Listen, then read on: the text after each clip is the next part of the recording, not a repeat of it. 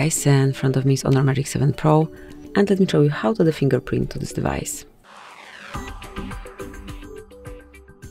So at first open the settings, then find and select security and privacy, scroll down and mark device unlock.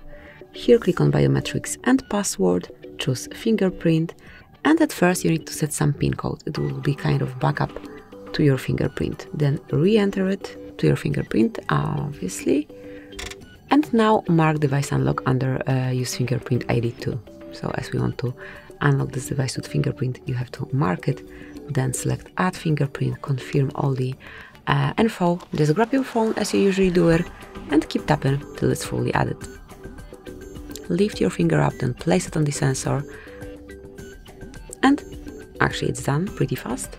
Tap on OK, and from now on you can unlock your device with this fingerprint only. So as you can see, it's super quick here. Thank you for watching. Please subscribe our channel and leave the thumbs up.